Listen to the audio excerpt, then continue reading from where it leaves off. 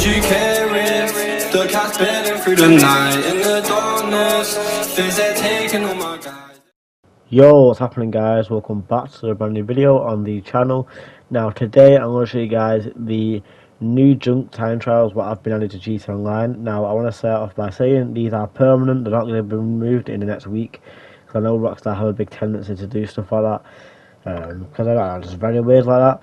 But yeah, pretty much every day the junk time trials will change, okay guys? So there will be a different one every day. You just need to look on your map and see which one it is. Now yeah, just basically look on your map, see where it is, and then you guys can go ahead and complete it. Now if you guys complete these time trials in the time it actually, like, you know, tells you to complete it, you can unlock a rare outfit, okay?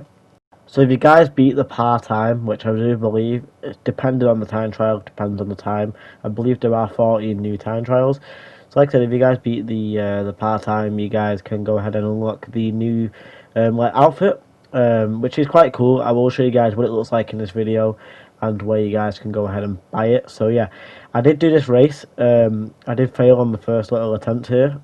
To test if you failed, like if you didn't beat the part-time, basically you will not get the outfit. But if you do beat the part-time, which guys, I'm gonna be honest, after you've done one or two of these, they are really easy. Once you get used to all the bike handles and stuff like that, they are really easy to complete. I think I finished this one with like 10 seconds before the actual time I was meant to complete it, which is pretty good. So yeah, this one right here, it wasn't too hard.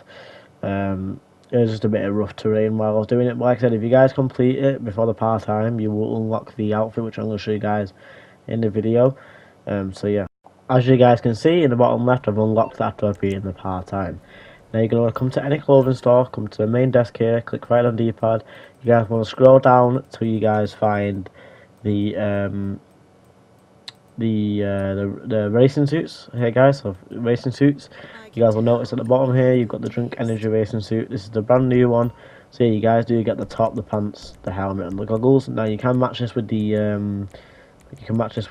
parachute, which we unlocked a little bit ago from doing the Drunk Energy time trial. So you can mix the Drunk Energy time trial parachute with this outfit, and it does look quite cool, guys. Personally, I do actually like this outfit. There's a lot of detail in it, which is different from Rockstar. And yeah, I hope you guys enjoyed. See you guys in the next one.